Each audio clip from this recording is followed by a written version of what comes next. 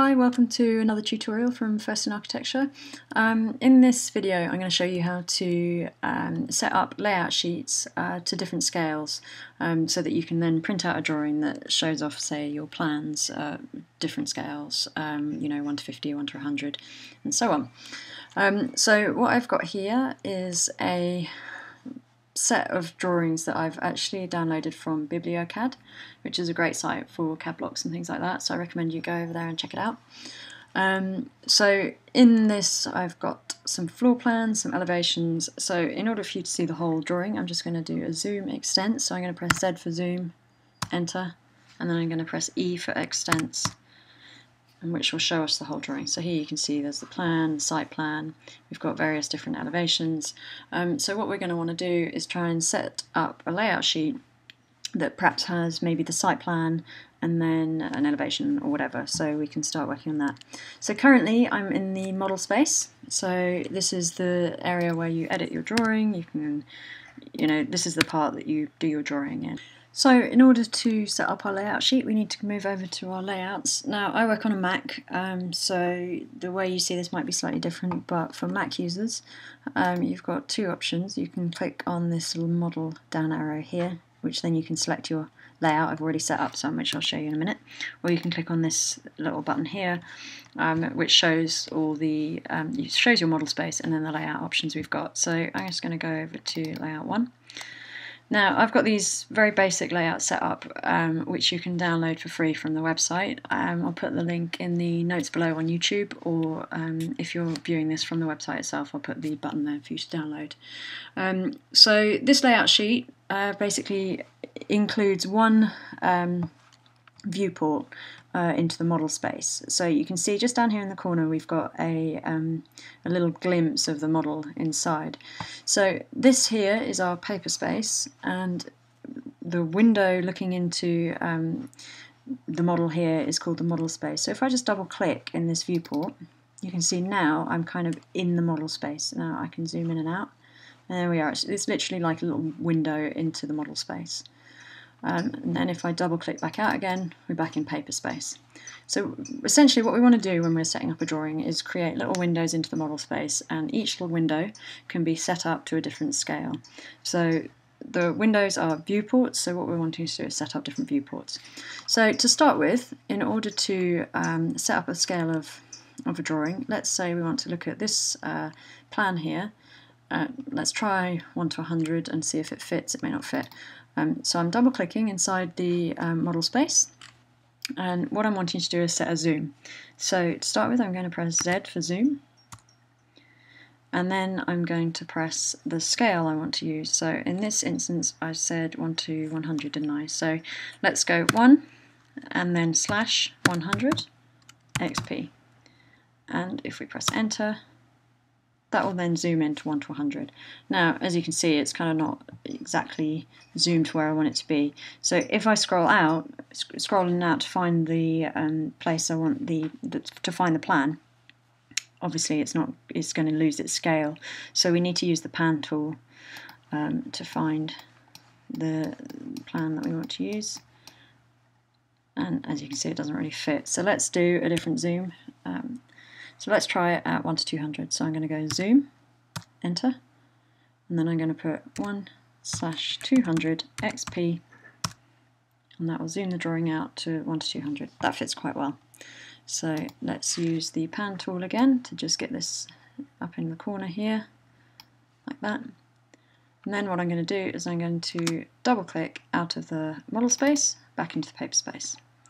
So here we've set up a layout sheet with our floor plan at 1 to 200.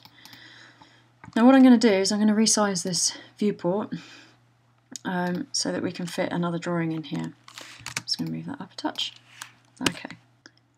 Okay, so to create a new viewport, what we want to do is basically create another rectangle that we can then turn into a viewport. There are a few ways of doing it, but I'm going to just show you the way that I tend to use. So I'm going to select layer 0 for argument's sake, but what I'd recommend you do is have a special viewport layer. And I'm going to just draw a rectangle, REC for rectangle, and I'm just going to draw that like that. Okay, so if I double click in that rectangle, it's not giving me the option to go into the model space, so it hasn't been set up as a viewport yet. We need to do that. So in order to set it up as a viewport, we type mview, which is MVIEW. There you go. Press enter. Now you can see down here it's giving us all the different options of what to do with this command. I'm not going to bother going through all of these. All you need to know is in this scenario you want to select an object to turn into a viewport. So I'm going to press O for object and press enter, and then I'm going to select the rectangle. And there you go. As you can see, it's now showing the model space. So I'll just run through that again. I'll just quickly undo. So we've drawn a rectangle, double click, nothing's happening. We need to create a viewport out of this, so we're going to type MVIEW, mview, enter.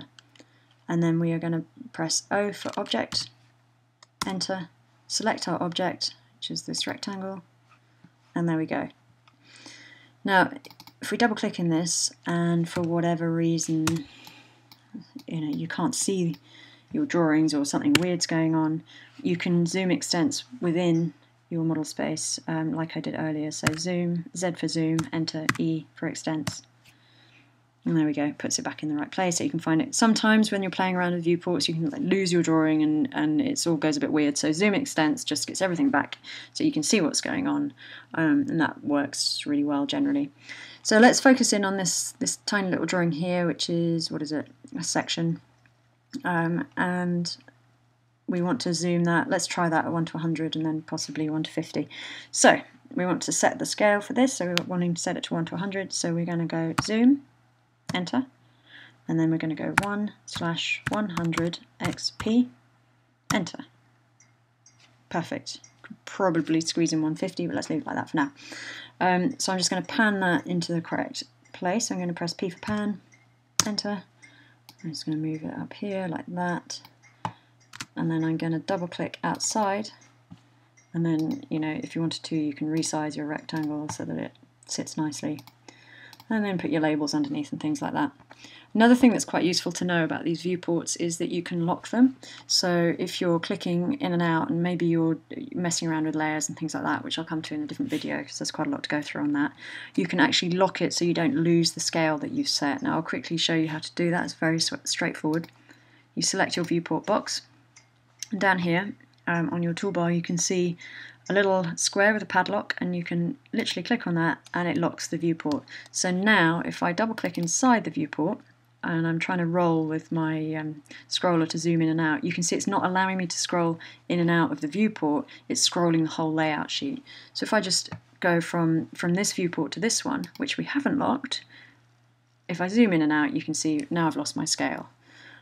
So locking it is really useful in cases where you're kind of wanting to go into the model space but not necessarily change the scale. So I'll just put that one back.